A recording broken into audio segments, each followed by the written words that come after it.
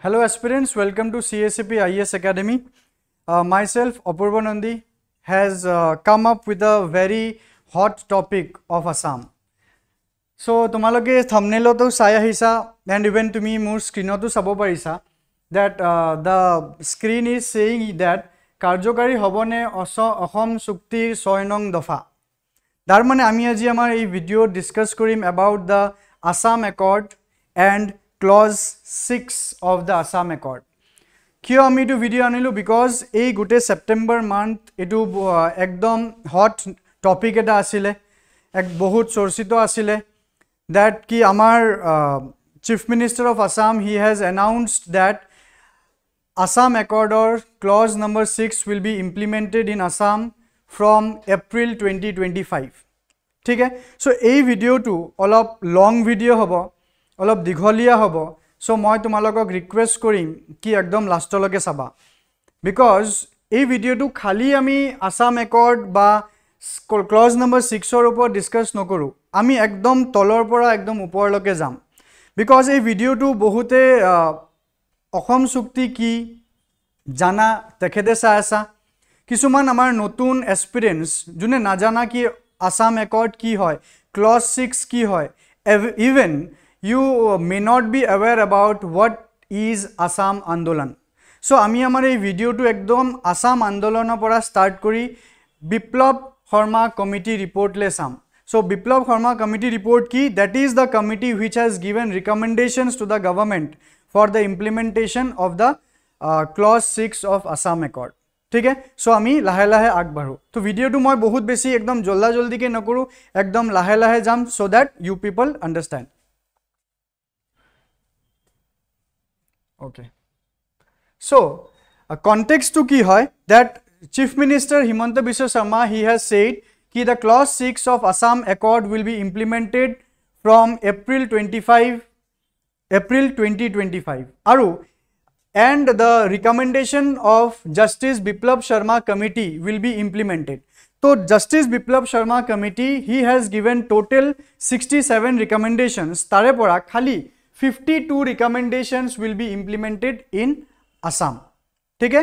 And accordingly the clause 6 of Assam Accord will be implemented. So বহুতে সাকে বুজি পাইছা কি কি এটো কি হ'ব কিন্তু কিছুমান এনেকুৱা তোমালোকে আশা কি বুজাই নাই কি পুটককে কেলে আমি Assam Accord কথা কৈ আছো Assam Accord কি হয় তো Assam Accord কি হয় তাৰ আগত তোমাৰ জানিব লাগিব Assam আন্দোলন কি হয় ঠিক আছে Assam agitation কিংবা Assam movement কি আছিল তো Assam movement বা agitation to জানিবৰ কাৰণে we have to see the historical background কি আমাৰ agitationৰ কথা মানে অসমত agitation হৈছিল তো এটো কোনো এটা সৰু ঘটনা নহয় এটো এটা দীঘলীয়া ঘটনা আছিল 6 years continuous event এটা আছিল the Assam আন্দোলন ठीक है सो मैं आग बढ़ू सो हिस्टोरिकल बैकग्राउंड की इंडिया जेतिया डेमोग्राफिक चेंज हो आसिले तो इतिया डेमोग्राफिक चेंज माने की डेमोग्राफिक चेंज माने it is the change in population structure of India now this is very much natural कि सब कंट्री रे पॉपुलेशन चेंज होय तो जनरली पॉपुलेशन चेंज माने आमी की बुझी पाओ कि पॉपुलेशन चेंज माने पॉपुलेशन बढ़ा जनरली होय ठीक है तो दिस इज वेरी नेचुरल तो इंडिया तो होय आसिले आरो आसामतो होय आसिले किंतु इंडिया जेनेकुवाके पॉपुलेशन ग्रोथ होय आसिले अखमर पॉपुलेशन ग्रोथ तो अलप डिफरेंटली होय आसिले तार माने इंडिया जदि तुमार थ्री फोल्ड माने 3 टाइम्स के पॉपुलेशन जदि बाढी आसिले अखमत हेतु 6 फोल्ड के बाढी आसिले माने 6 टाइम्स ता माने सपोज इंडिया सपोज धरा कि इंडिया 10 टा मानु আছে तो 10 टा मानु 3 टाइम्स माने 30 হৈ গল কিন্তু আসামত যদি 10 টা মাनु আছে হেতু 60 হৈ গল ঠিক আছে that is India 3 times and आसामत 6 times तो इते हम साबो লাগিব कि आसामर की बर्थ रेट बहुत बेसी आছিলে নেকি डेथ रेट बहुत कम आছিলে নেকি which results into population growth কিন্তু এটো দেখা গল কি আসামৰ জুনটো population growth rate natural population growth rate which is determined by the birth rate and death rate ठीक है that was less than the India's population growth rate तो हेतु हिसाबत तो इंडियार आसाমৰ population to कम ग्रो কৰিব লাগিছিলে तो आसाমৰ population কিয় 6 times ke grow kore te etia etai reason thaki gol that is immigration mane ki eta beleg jogar pora অসমত মানুহ মাইগ্রেশন কৰি আছিল তাৰ মানে আমি বুজিলো জি ঘটনা জি আমাৰ ডিসকাশন হ'ব এটো ভিডিওত it will be related to ইমিগ্ৰেশন বা মাইগ্ৰেশন তো তুমি ইয়াতে গ্ৰাফটো চাব পাৰা কি 1911 ৰ পৰা 1981 লকে গ্ৰাফ এটা দিয়া আছে সো এই ব্লু কালাৰ যোনটো তুমি চাইছা this blue colour it represent da population growth rate of India ठीक है जेनेको 1911 ত 5.7 1931 ত 11% इंडियार पॉपुलेशन ग्रो करिसे 1961 ত 21% 1981 ত 24.7% whereas তুমি যদি পিঙ্ক কালাৰৰ বাৰডাল তুমি দেখা তুমি চাবা কি ইন্ডিয়ান পপুলেशन গ্रोथত কে আসামৰ পপুলেशन ডাবল গ্रो কৰি আছে like 1911 to 16.8 whereas India was at 5.7 তুমি তাৰপিছত 1951 সোৱা যত ইন্ডিয়া 13% গ্ৰো কৰিছে আসাম গ্ৰো কৰিছে 20% then you see 1961 71 or 21 24 India grow কৰিছে but Assam grow কৰিছে 35% so there was something fishy which is due to immigration now immigration বুলি কলে সদায় যে illegal immigration হ'ব হেতু নহয় immigration can be legal as well as immigration can be illegal too now immigration আসামত কি ধৰণে হৈছে হেতু আমি চাও অলপ বিস্তাৰত চাম সো আমি অলপ ব্ৰিটিশ টাইমৰ কথা যদি কও during the time of British তা মানে 19th century এতিয়া 19th century মানে we are talking about from 1800 to 1899 ধৰা that is the 19th century so এটো টাইমত ব্ৰিটিশে কি কৰে সেন্ট্ৰাল ইন্ডিয়াৰ পৰা ট্ৰাইবেলস আৰু কিছুমান লো কাষ্ট মানুহক ইহতে অসমত লৈ আনে কিহৰ কাৰণে লৈ আনিছে two work in the Assam tea garden as laborers ठीक है next ব্রিটিশে বেঙ্গলৰ পৰা educated Hindu Bengalis ইহতক আকো আসামত আনিছে to fill up the official positions administrative positions মানে officials কামবোৰ কাগজ কলমৰ কামবোৰ হিসাব কিতাবৰ কামবোৰ কৰিব কাৰণে বেঙ্গলৰ পৰা আসামত মানুহ লৈ আনিছে হেবোৰ সব কিন্তু আমি ইন্ডিপেন্ডেন্সৰ আগৰ কথা কৈ আছো ইয়াৰ 19th century next সবতকে লাৰ্জেষ্ট গ্ৰুপ যোনটো অসমত মাইগ্ৰেট কৰে that starts from the 20th century that is after 1900 that is from 1901 so 1901 er pora dekha jay ki large group of Muslim peasants from Mymensingh juntu ajit date ot Bangladeshot aru ami juntu time er kotha koi asilu tetia hetu Bangladesh nasile even East Pakistan o nasile that was the part of our undivided India ठीक है तो they migrated from Mymensingh to Assam and they had settled in Goalpara 10 বছৰ ধৰি ইহতে গোৱালপাৰাত settle হৈছে then লাহে লাহে আৰু আগামী 10 বছৰ 20 বছৰত ইহতে আপাৰ আসামত ওকে আপাৰ ব্ৰহ্মপুত্ৰ ভ্যালিত সেটেল হোৱা আৰম্ভ কৰিলে so those people they became traders মানে ইহতে এটো লাৰ্জ গ্ৰুপ আৰু জি বিভিন্ন স্মল গ্ৰুপ অসমত আগৰ পৰা আছিল মিলি ট্ৰেডাৰ্স হৈ গল মাৰ্চেন্টস হৈ গল ব্যাংকাৰ্স হৈ গল মানি লেন্ডাৰ্স হৈ গল কিনবা স্মল ইন্ডাস্ট্ৰিয়েলিষ্ট হৈ গল hopefully ইখিনি লগে তোমালোকৰ ক্লিয়াৰ also আসামত আৰু এটা বৰ্গ মাইগ্ৰেট কৰি যোন আহিছে দে আৰ দা নেপালী ডেইৰী ফাৰ্মাৰ্স ঠিক আছে it is the structure of immigration before the independence of India next আমি কথা পাতিম ইন্ডিয়া ইন্ডিপেন্ডেন্সৰ পিছত তো ইন্ডিয়া যেতে ইন্ডিপেন্ডেন্স হৈ যায় আমি সকলে জানো কি India independent hoy but not as an undivided India but as a divided India ki hey 15 January India aru Pakistan bhinno hoy gol sorry 15th August 1947 ot so 15th August 1947 ot India independent hoy gol aru hedinai Pakistanor bibhajon hoy gol India pora So the western frontier junto Pakistan boli hol aru junto ajit date of Bangladesh, it was earlier named as the what East Pakistan. So etia jodi hebur regioner pora India ahe hetu kwa jabo cross border immigration. ठीक है. तो after 15th August 1947 jodi migration hoy hebur area pora jun keta hoy asile generally, that will be considered as cross border immigration. तो 1951 और census देखा जाए कि 2,74,000 refugees they have migrated during 1947 and 1951 because हेतु गवर्नमेंटे दिसिल एटा time period कि तुमालोके एटा India पार्टीशनर पिছত जुने जुने India থাকিবা you people must come to India और जुने पाकिस्तानत जाबो बिचारा you shall leave India as soon as possible and time limit was fixed. ठीक है.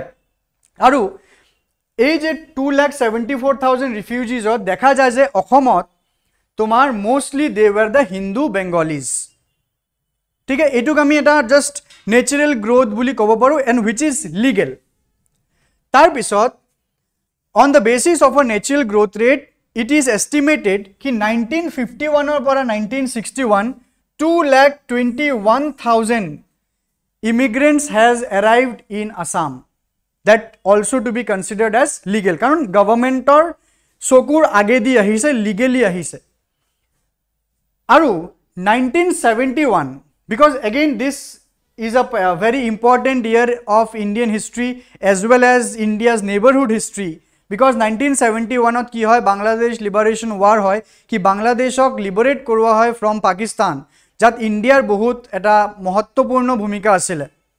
ঠিক আছে, তেতিয়াও ইন্ডিয়া এলাউ কৰিছিলে কি বাই 24 মাৰ্চ 1971 মিডনাইটৰ ভিতৰত জুনে জুনে ইন্ডিয়াত আহি যাব তেখেতক ইন্ডিয়ান সিটিজেনশিপ দিয়া যাব.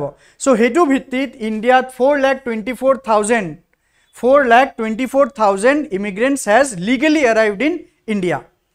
কিন্তু তার পিছত তার 24 মার্চ 1971 or পিছত যদি কোনোবা আহিছে that will be considered to be as illegal immigrants. তো সেই illegal immigrants or সংখ্যা 1961 or পৰা 1981 ত এস্টিমেট কৰা হয় 1.8 million. 1.8 million. That means 10,80,000 people had arrived to Assam. ठीक है. सो এই হৈ গল আমাৰ মাইগ্ৰেশনৰ কাৰ্যক্ৰম. নাও তো আমি অলপ এতিয়া টেকনিক্যালিটিজ বুলি চাও কি এতিয়া তো মাইগ্রেশন ক্রস বর্ডার মাইগ্রেশন হৈ গল কি বেলেগ কান্ট্ৰিৰ পৰা ইন্ডিয়াত বহুত বাৰ মানে বেলেগ কান্ট্ৰি মানে স্পেশালি ইষ্ট পাকিস্তান কিংবা বাংলাদেশৰ পৰা অসমত ইন্ডিয়াত মানুহ আহিছে. তো হেতুৰ কাৰণে রুলস রেগুলেশনস লজ legislations লাগিব. তো কি legislations are applicable for the migration immigrants. তো যোনটো সবতকে আগত আহে that is the Foreigners Act 1946 কি হেতু ভিত্তিত দেখা যাব কি যোনে মাইগ্রেট কৰিলে তো হেতু লিগেল মাইগ্রেশন কি illegal migration that will be based on Foreigners Act 1946. Then comes the Indian Citizenship Act. तो Indian Citizenship Act 1955 और ভিতৰত বহুত provisions আছে which determine the Indian citizenship. ঠিক আছে, তাৰ পিছত 1951 ত ক্ৰিয়েট কৰা হয় National Register of Citizen for Assam, that is the very popular and once hyped NRC. ठीक है, যোনটো ক্ৰিয়েট কৰা হয় that is the Register for Citizen of India for Assam based on the 1951 census. আৰু এই NRC two আজিলে ইন্ডিয়াত বেলেগ স্টেটত নাই হোৱা. নেক্সট আমি চাও কি এনআৰসি টু আগো ৰিভাইজ কৰিছিলে 2019 সাগে নহয় yes obviously কি we were also the part of this 2019 NRC revision কি যত আমাৰ proof দিব লাগিছিলে that 1951 ৰ আগত আমাৰ ancestor এতে আহিছিলে কিনবা NRC 2019 cut off date juntu set korisile that was 24 March 1971 or midnight. Tare agor valid documents proof dibo lagibo ki whether we or our ancestor, mother, father, grandfather, they have arrived to India before 24 March 1971. ठीक है, तार पिছত the BJP government, it brought the Citizenship Amendment Act 2019, okay, which what does this say? Ki they will give citizenship to those people who are minorities of the Indian neighborhood, say in Bangladesh, Pakistan and Afghanistan. So non-Muslims, Hindus, Jains, Buddhists and all other non-Muslims minorities jun ase tekhetok India citizenship dia hobo according to Citizenship Amendment Act, popularly known as what? Popularly known as the ka. Ei ka loi bahut birat andolonu hoisile, even somu ke kitiaba choli thake Asomot.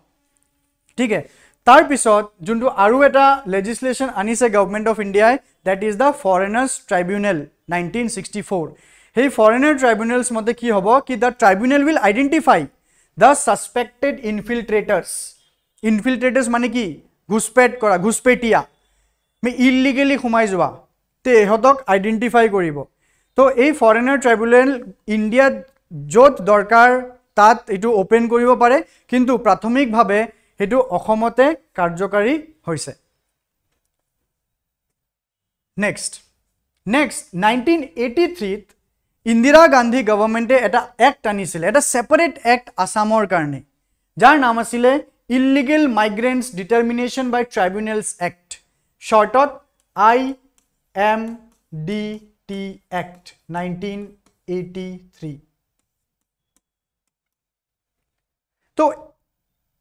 तो कथा हल कि foreigners act जदि आसे, सो अलप आगत आमी कि कलो, अलप आगत आमी चाइसु कि there was the foreigners act 1946, जुने फॉरेनर्स হয় ने कि तुमी लीगली माइग्रेट करिसा, तुमाक सिटीजनशिप दिया जाबो, हेतु साबो. तो सेपारेटली आको आसामर कारणे IMDT एक्ट तो आनिसे द इंदिरा गांधी गवर्नमेंट. तो की डिफरेंस? द डिफरेंस वाज कि फॉरेनर्स एक्टर मते जदि कोनोबाय तुमार उपरत केस करिसे, सपोज एजन मानु, ए मानुटोर नाम ए, सपोज तेर ओपरत कोनोबा एजन केस करिले कि ए एजन बहिरागत है, एजन फॉरेनर है, इंडियन নহয়, सो ए इज द एक्यूज्ड. आरु जुने केस, सपोज मैं केस करिलो, तो he is the accused and I am the एक्यूजर. तो मैं जेतिया फॉरेनर ट्राइब्यूनल फॉरेनर एक्टर मते केस करिम यार उपरत, तो he have to prove that he is the citizen of India. बुझिसा, the accused have to prove that he is the citizen of India. किंतु आसामत जदि मैं case करिलु एर उपरत कि तुमी बहिरागत है, तुमी इंडियन নহয়, तो एटु आहि जाबो IMDT actor अंडरत, where he will not have to prove that he is the foreigner, rather I, the accuser, जुने कंप्लेन करिसे, जुने ब्लेम लगाइसे, ही प्रूफ करिबो कि इ बहिरागत है. Difference to clear? मैं आरु एबार কৈ দিউ सामाराइज करी कि फॉरेनर्स एक्टर मते the accused have to prove that he is Indian, and according to IMDT act the एक्यूजर, that means I have to prove that he is a foreigner. That is the difference. ठीक है, that is discrimination. तो एटु मोर कारणे की हो जाए, एटु मोर कारणे tough हो जाबो कि याक मैं foreigner केनेका proof Karim. He may prove he is a Indian, but मैं याक फॉरेनर केनेका प्रूफ करिम, हेतु मोर कारणे टफ टास्क. तो की हबो, यार सिटीजनशिप टू थाकी जाबो, चेंज নহबो. बुझिसा? तेतिया की हबो कि यू कैन से कि it is due to politics कारणे, वोट बैंक पॉलिटिक्स कारणे, so that the electoral rolls are filled up with the names of many people. লাগিলে হেবুৰ মানুহ ইলিগেল ইমিগ্ৰেন্টে কিয় নহওক. তাৰ পিছত এই IMDT এক্টটো আজি ডেটত এক্সিষ্ট নকৰে, কাৰণ 2005ত এই IMDT এক্টটো সুপ্ৰিম কোৰ্টৰ আদেশ মতে হেতু ৰিপিল কৰি দিয়া হয়. PIL was filed by Sarbananda Sonowal. Also again government of India eta beleg foreigner tribunal order pass korisile 2005, hetu ko supreme court e ki korise, kharij kori dise. ठीक है, I hope this is clear about the IMDT Act 2. Next আমি proceed करो. Next proceed कि কইলো যে Home Ministry 1975 home मिनिस्ट्रीए কৈছে कि the government must appoint, the state government must appoint criminal investigation department to identify who are the illegal immigrants.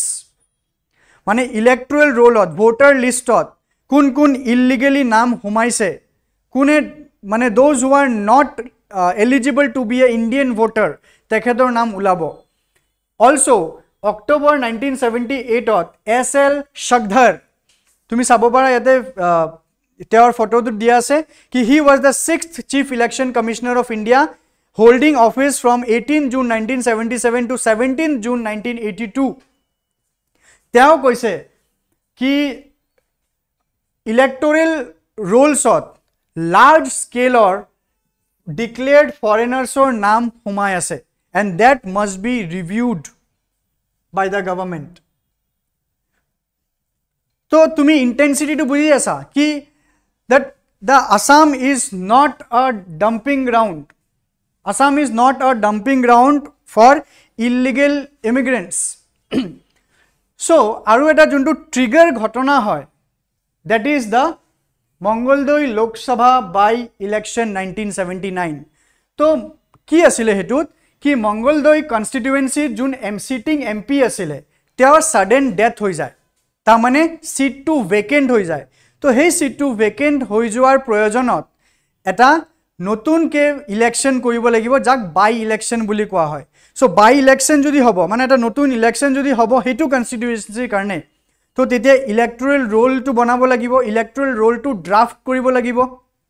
ঠিক আছে, তো সেই ইলেক্টৰেল ৰোল টু ড্ৰাফট কৰা গ'ল আৰু হেতুক ৰিভিউৰ কাৰণে দিয়া হ'ল. ঠিক আছে, so draft electoral Rolls in 1879 ready হৈ গ'ল এণ্ড এটো ৰিভিজনৰ কাৰণে গৈছে. তো যেতিয়া ৰিভিজনৰ কাৰণে গৈছে তেনেকা 47,000 টা নেম পোৱা যায় in that single Mangaldai constituency who were identified as D voters মানে doubtful voters and তাৰে মাজত 36,000 টা নামক process কৰা হয়, validate কৰা হয় and তাৰে ভিতৰত 72% মানে 26,000 টা নাম এনেকুৱা পোৱা যায় कि they are sure shot মানে proof কৰা হল कि they are confirmed as non citizen of India.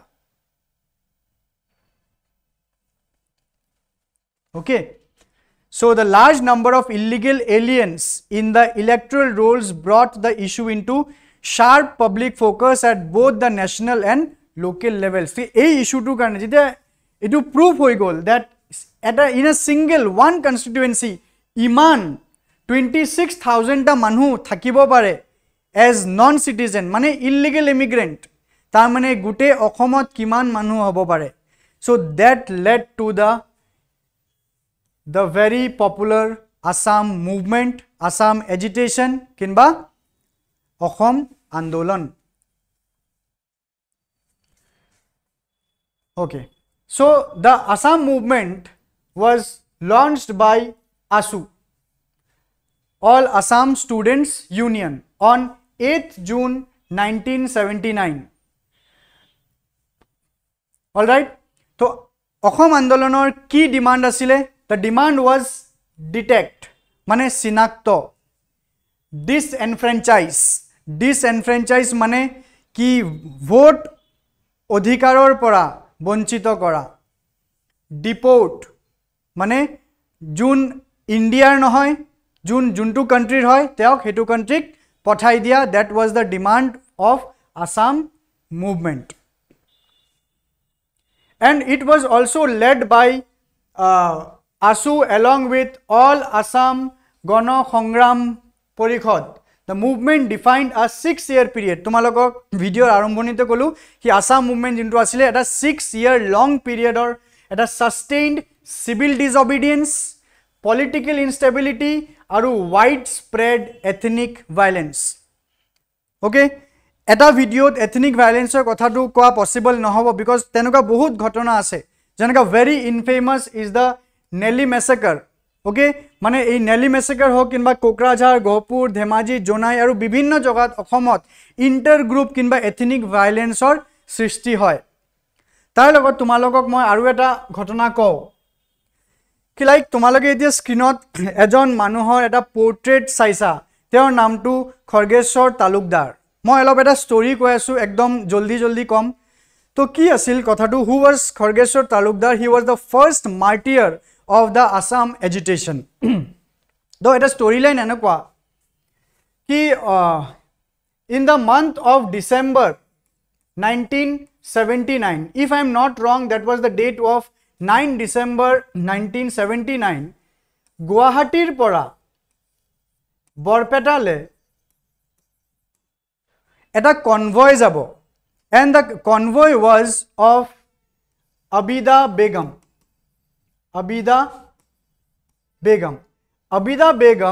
was the wife of the then president Fakhruddin Ali Ahmad and the leaders of Assam movement they believed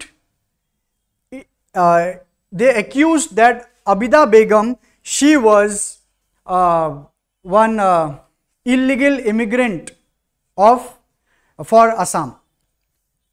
Fine. Now her route was from Guwahati to Borpeta passing through Rongia, Nalbari and she will reach Borpeta and Bhabanipur. Okay, so in Assam movement the leaders blocked Rongia, the leaders blocked Nalbari and Bhabanipur. So when the convoy started growing from Guwahati, when it reached Rongia and they experienced the blockade, so police ordered lathi charge. Okay, so I will also here like to mention the name of the then IGP inspector or DIG in Assam who was leading the police was the KPS. He was KPS Gill. So he, by his order, police started lathi charge and they cleared the Rongia. Same was also done in Nalbari and also they cleared the blockade there also. Now hetu news to jetia Bhabanipur loke goise, tetia manhubur aru besi agitate hoi gol and they were standing tall. Kisuman manhu panic kori gusi gol, but there were certain people ইহতে লাঠি চাৰ্জৰ পিছতো ইহতে হেতু জগাতে আছিল and in Bhabanipur there was very violent lathi charge by the police. Okay, so এই লাঠি চাৰ্জত এজন আহত হোৱাৰ পিছত একদম কম বয়সত around 22 years ageত Khargeswar Talukdar he was martyred. So he was standing in Bhabanipur leading the protest during midnight in the month of December. So he died because of the lathi charge. Yate moi aru ejon manhor naam mention korim. Teor naam hol Nibaron Bora. Very interesting story it is. He Nibaron Bora was also a thinker. He was believed to be the think tank of Assam agitation. If I say he is very underrated, I will not be wrong. So, hedina, jundina Khorgeshwar Talukdar or death hoy, hedina Nibaron Borar lorar biya asile, but he didn't attain the marriage ceremony of his son. Rather, he escorted the pyre or escorted the dead body of Khorgeshwar Talukdar and he just lead the protest and traveled throughout a very big route in Assam from Bhabanipur to Guwahati. So there were such people who were leading the Assam movement. So that's why Assam movement is not a very small thing, it is very big thing in Assam. Hope this is clear. To Assam movement kole ami Khorgeshwar Talukdarer namtu khoday monot rakhim aru ami also believe that ami Nibaron Borar kotha khinio monot rakhibo lage. Now next ami eta bostu saw here, you can see here last कि এই Assam movement চলি থাকতে political instability আছিলে so this political instability যোনটো 1980 যোনটো general election হব লাগিছিলে হেতু কিবাকে হইছে বাট 1984 যোনটো Indian general election wire two be conducted হেতু কন্ডাক্ট হোৱা নাই timely because of the agitation মানুহে হেতু ইলেকশন হবলে নিদিব so next in 1985 Assam Legislative Assembly election aru general election ekeloge hoise simultaneously. Okay, but it was after the signing of Assam Accord.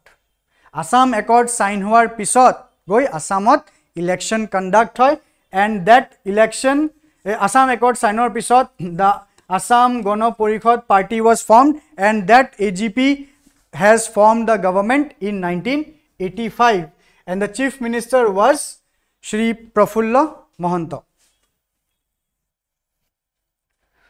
Now, the Assam Accord. So, etia alob ami technicalities ot ahi golu. Te ei amar background history hoy gol. Now, what is this Assam Accord? Assam Accord eta memorandum of settlement between Government of India and the leaders of the Assam movement. ठीक है? So, it was signed in the presence of Prime Minister Rajiv Gandhi in New Delhi on 15th August 1985. Later, the Citizenship Act was amended for the first time. So, juntu 1985 ot juntu tumar Assam Accord sign hoy tar pisot Citizenship Act 1955 was amended in 1986.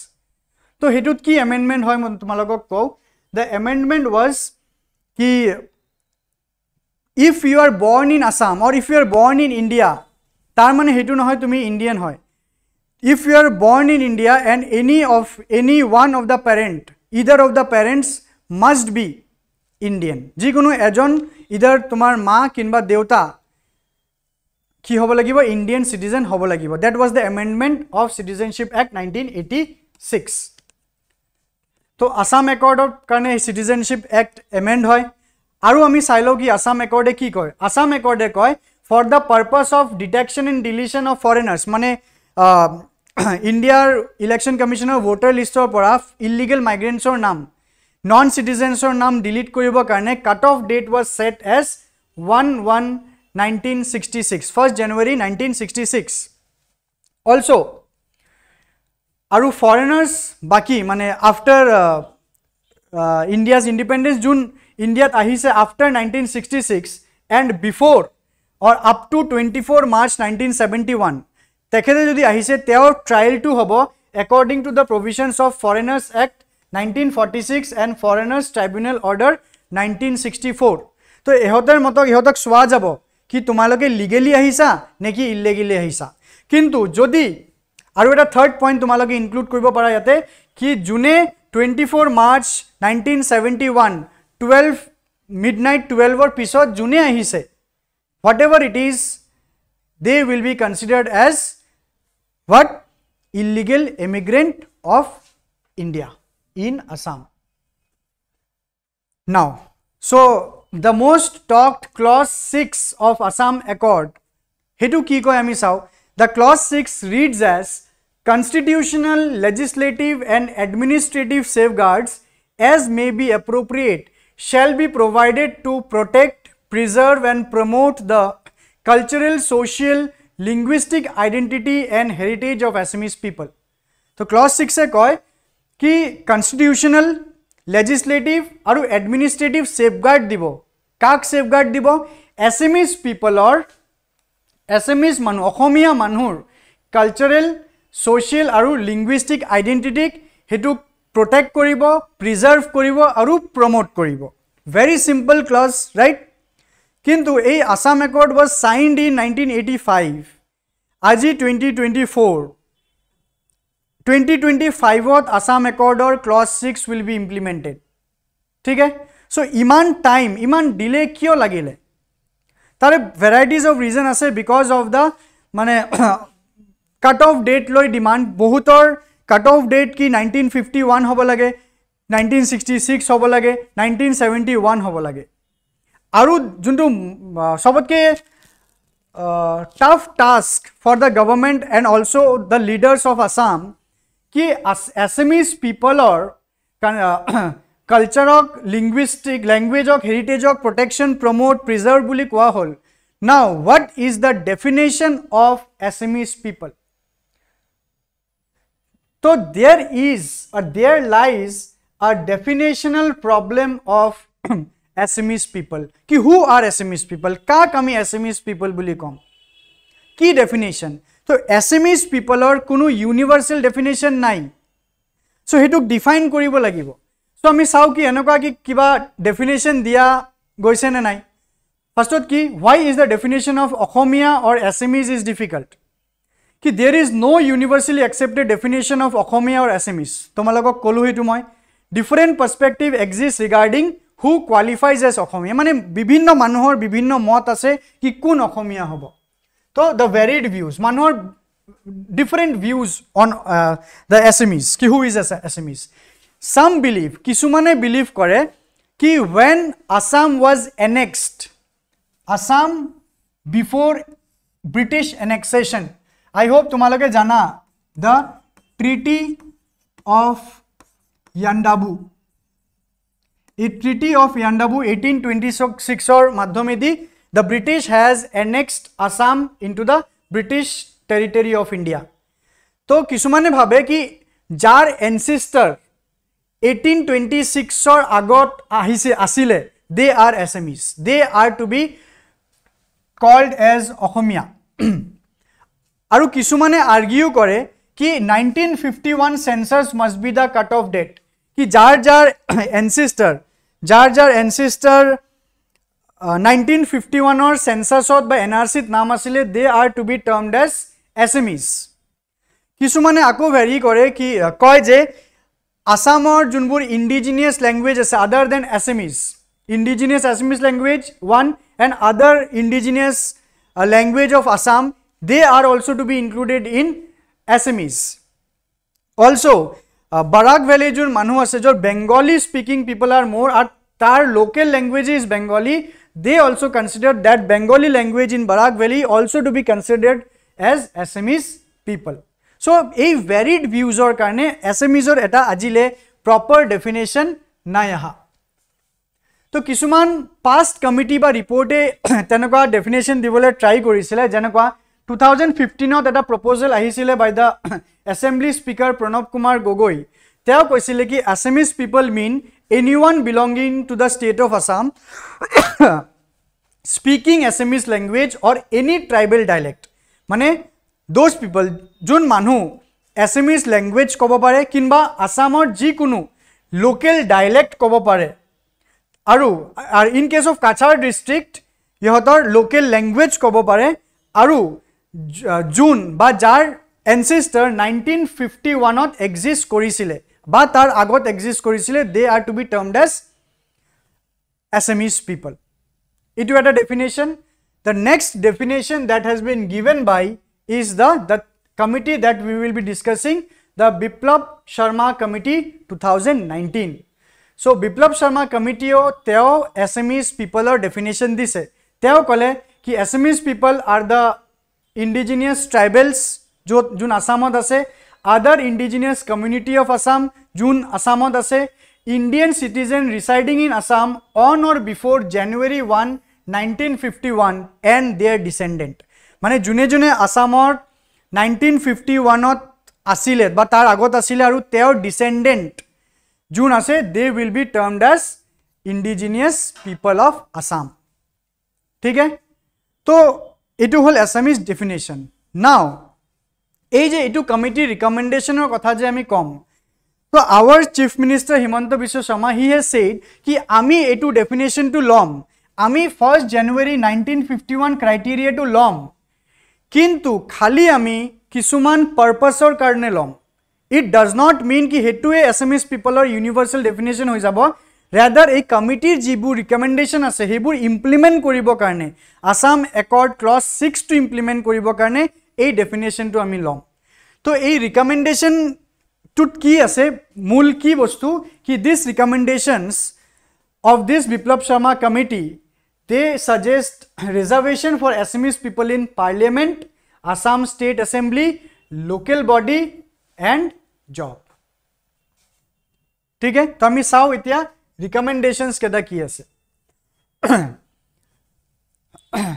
so recommendation ase total there are 67 recommendation kintu government of Assam will only implement 52 recommendation kiyo baru hetu ami sao 40 ta etu 67 recommendation ot 40 ta recommendation exclusively state government or domain ot ahe mane state government or odhinot ahe 12 ta recommendation juntu state government aru central government or mili odhinot ahibo aru 15 ta juntu recommendation etu ako central government or odhinot ahibo so state government or hatot ji power asile this 40 plus 12 that is 52 recommendation have been considered and which will be implemented on April 2025 all right okay so ami etia quickly point by point recommendation keta sao ki first recommendation is related to land ki koise the creation of revenue circle where only Assamese people can own and transfer land.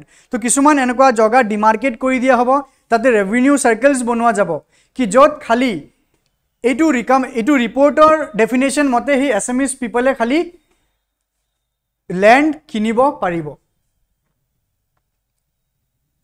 time bound 3-year program for land title allotments to Assamese people without proper land documents तो 3 year or 3 year eta program hobo jot proper land document jar nai teok land allotment kora hobo tar karone criteria ki they must be Assamese people by the definition next is about language Assamese to remain the official language as per the 1960 Assam Official Language Act with provision for local languages in specific areas like Barak Valley Hill District aru Bodoland इहतर जो local language हेतु को preference दिया होबो as official language mandatory issuance of state government act rule order and orders in both Assamese and English माने state governments जुनबुर ji notification उलाबो ji act rule order ji उलाबो that must be in 2 language one is Assamese and one is in English establishment of autonomous language and literature academy to promote indigenous language तो autonomous language ok promote koribo kane literature academy eta open koribo lagibo koribo Assamese to be compulsory see very important ki this Assamese language to be compulsory up to class 8 or class 10 in all English medium schools both state board and CBSE Assamese language to class 8 loke kinba class 10 loke if possible hetu compulsory kori dia hobo both in state board or in CBSE Cultural heritage creation of an autonomous authority for Satras that is Neo Vaishnavite monasteries for development and financial assistance development of multipurpose cultural complexes in each district to preserve and promote ethnic cultural heritage ठीक है हेतु cultural promotion करने करिबो next is 6 scheduled areas and autonomy तो Autonomous Council in Assam 6 scheduled areas Bodoland Territorial Council North Kachar Hills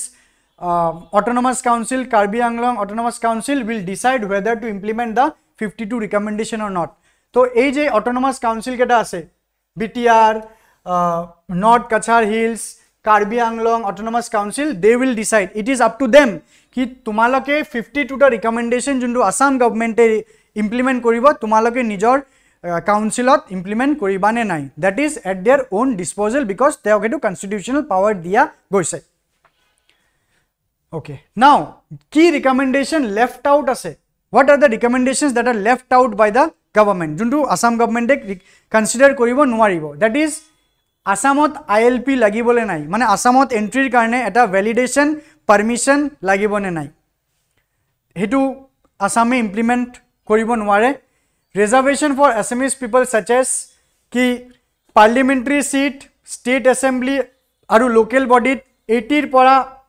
100% reservation committee recommend korise hetu Assam government etu consider nai kora similarly 70 to 100% reservation in state private partnership company state mane government aru public PPP modelot public private partnership ji company ase joint ventures ji ase government logot private or tateu 70 to 100% reservation recommend korise Biplab Sharma committee but that is also not considered creation of upper house মানে legislative council of Assam এটা form কৰিব লাগে হেতু propose কৰিছিলে বিপ্লৱ Sharma committee ঠিক আছে so that's the end of hour lecture so যদি আমি একদম ফাৰ্ষ্টৰ পৰা চাও কি আমি কি গম পালো এইটো ভিডিঅ'ত